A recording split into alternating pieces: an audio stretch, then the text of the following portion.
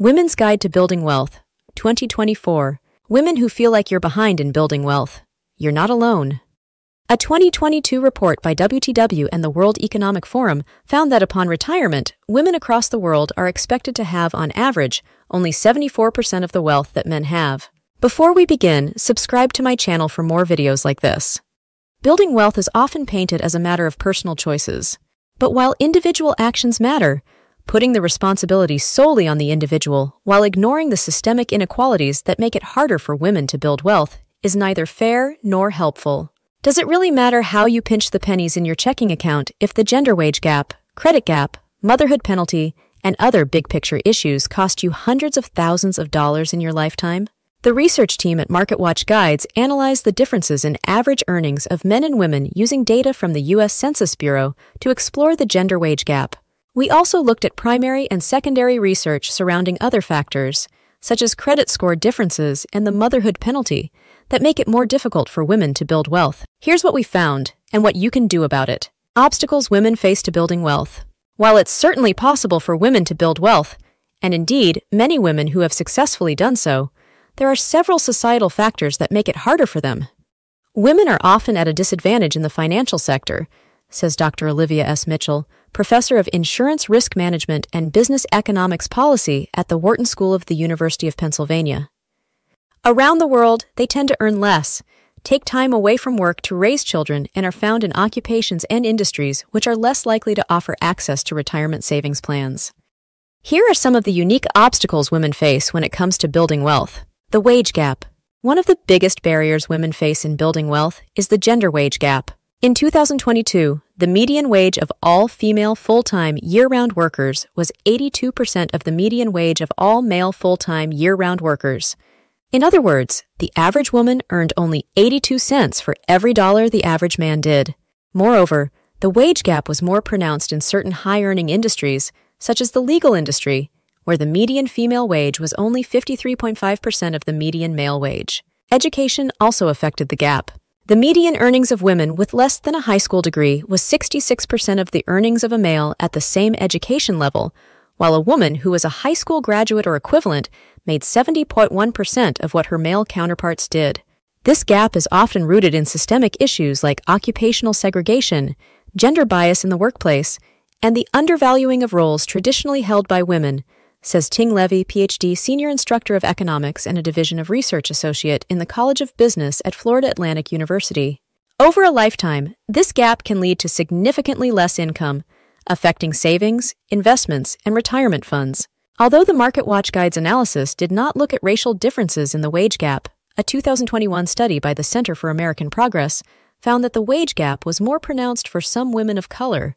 For every dollar the average white, non-Hispanic man earned in 2020, a white, non-Hispanic woman earned 79 cents, a black woman earned 64 cents, and a Hispanic woman earned 57 cents. The U.S. has made significant progress in closing the wage gap since 1960, when the median female wage was only 67% of the median male wage. But it's not enough. When lower wages impact almost every aspect of a woman's finances, giving her less money to invest, less ability to pay back debts, and lower Social Security benefits in retirement. The motherhood penalty. Multiple studies show that for women, wages tend to fall sharply after giving birth and remain lower for long after that. The so-called motherhood penalty. This holds true even if the woman earned more than her partner prior to childbirth, a 2023 study shows. The study found that after childbirth, women were more likely to drop out of the labor force and less likely to switch to, or perhaps have less success finding, a higher-paying job compared to their male counterparts. Culturally, women are more likely to experience work disruptions for caregiving purposes, says Dr. Jenny Olson, assistant professor of marketing at Indiana University's Kelley School of Business. These disruptions can erode a woman's wages, which in turn hinders her ability to save, invest, or build wealth for the future. That lack of income continuity can be a major financial hurdle, says Dr. Melissa Williams, Associate Professor of Organization and Management at Emory University.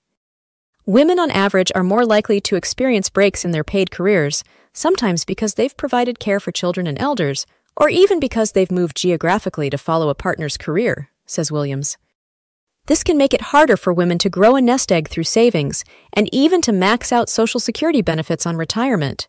Lower credit scores. A 2018 study by the Federal Reserve found that single women on average had lower credit scores and more negative factors in their credit history compared to single men.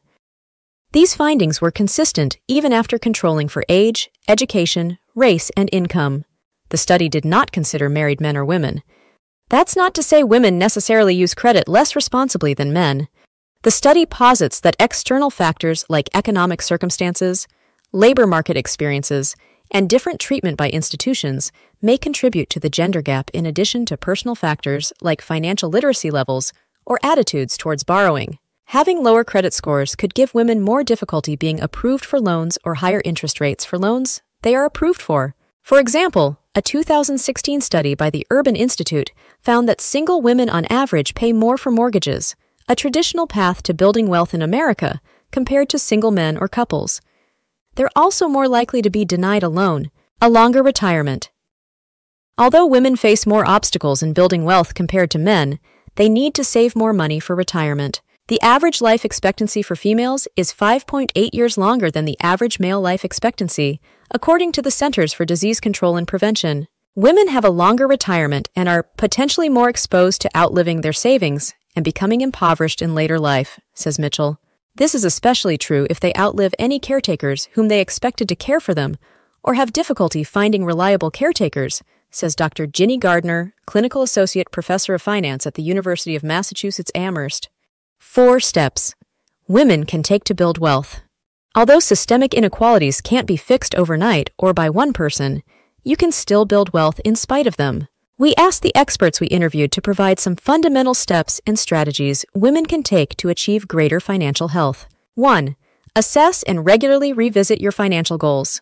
The first step to building wealth is to assess your values and long-term goals, says Olson. If you're in a relationship, you should also communicate with your partner and make sure your goals and decisions are aligned. Once you know your goals, you can plot out how to achieve them. Do you want to enjoy luxurious vacations in retirement? Do you want to help finance your children's and grandchildren's education? Do you want to donate a substantial amount to pro-social causes? Says Olson. Each of these goals will mean different priorities for the present and different paths for building wealth. It's important to regularly revisit your goals, says Olson, as your life circumstances change. Checking in on your goals can also motivate you with a sense of progress or tell you if anything needs adjusting. 2. Gain confidence through education. Mitchell says her research shows a gap in financial literacy between women and men. For example, a smaller percentage of women age 50x were able to correctly answer basic questions about interest, risk, diversification, and inflation compared to men. This lack of financial literacy then translates into greater financial regret among older women, Mitchell says. Other studies have found similar gender-based financial literacy gaps. However, a 2021 study found that 1/3 of the financial literacy gap can be explained by a lack of confidence rather than objective knowledge. In other words, women may know less than men, but they also know more than they think they know. This takeaway was reflected in the 2024 MarketWatch Guide's Joint Banking Survey. Among respondents, a far lower percentage of married women, 18.2%, said they were the more financially savvy partner in their relationship than men, 43.5%. However, a far higher percentage of married women, 36.4% in the survey, said that they were the more disciplined partner in the relationship, although still a slightly lower percentage than married men, 41.4%, who took the survey. There's one thing that can fix the financial literacy gap: more financial education. Both Mitchell and Gardner recommend increasing financial education among young people. But regardless of your age, shoring up on your financial knowledge will help you make more informed decisions and act with more confidence. If you're reading this, you're already on the right track. It is easier today than ever to find information on building wealth, says Helen Moser, senior lecturer in finance at the University of Minnesota. There are free financial help books available, and there are so many vehicles for saving that are easier to access than in the past. Natalia Bikmatova, assistant professor of finance at Hofstra University, says that women can learn valuable financial information from others, in addition to books, courses, and educational resources. As a professor, I found networking and mentorship to be particularly useful to build confidence and empower women, she says. It is vital to seek advice and mentorship and to share your expertise with fellow females as well to create a productive environment and grow your network. 3. Invest more frequently and more confidently. The stock market is one of the best pathways to building long-term wealth, but women are missing out. A 2021 report by Fidelity Investments found that only 67% of women were investing outside of retirement in 2021, and only 33% said they felt confident in their ability to make investment decisions. Furthermore, only 47% of the women surveyed said that if given $25,000 to invest in the stock market, they would know what steps to take and do so. Despite this confidence gap that keeps more women from investing, Fidelity found that women investors actually outperform their male counterparts by 0.4%. Women tend to report lower financial confidence, on average, than men, which may prevent them from taking informed action, says Olson. While being cautious can be a good thing, so is taking calculated risk to maximize returns. What does that mean for you? Invest early and invest whatever you can. High-yield savings accounts and CDs are good low-risk ways to grow your money, but don't skip the stock market. And while research is important, don't feel like you need to wait until you're a stock market expert before doing anything. Fidelity found that 69% of women surveyed wished they had started investing their extra savings earlier. Even if you start with a few dollars each month invested into an ETF or a robo-advisor account, getting into the habit of investing your extra savings will help you gain confidence and build wealth over the long term. 4. Prepare for old age now. More women should be aware of longevity risk, or the risk of living longer than expected in retirement, says Mitchell.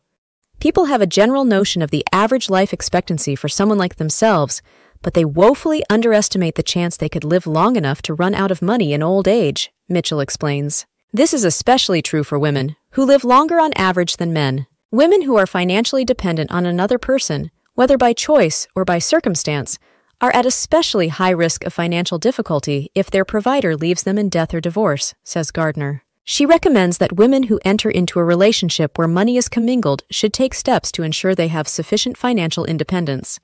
This could mean a separate bank account, prenup, safe deposit, box, life insurance, or joint ownership of assets, she says. As for outliving one's own savings, Mitchell says a good way to prevent this scenario is to start planning for it early. Given the fact that longer-lived women are quite likely to experience health problems, including dementia, at older ages, making provision for one's old age early in life is critically important, she says. This could mean choosing to invest more money in your retirement accounts or exploring options like long-term care insurance or longevity insurance. Final thoughts. While many of the systemic obstacles women face in the financial sphere can't be fixed overnight, there are still things you personally can do right now to improve your financial health and build wealth. Keep learning about the intricacies of personal finance. Start investing if you haven't already. And get strategic about your financial goals or how you plan to achieve them. Remember, research has shown that you likely know more than you think you do. And if there's anything you don't know, well, that's what we're here for. Thanks for watching.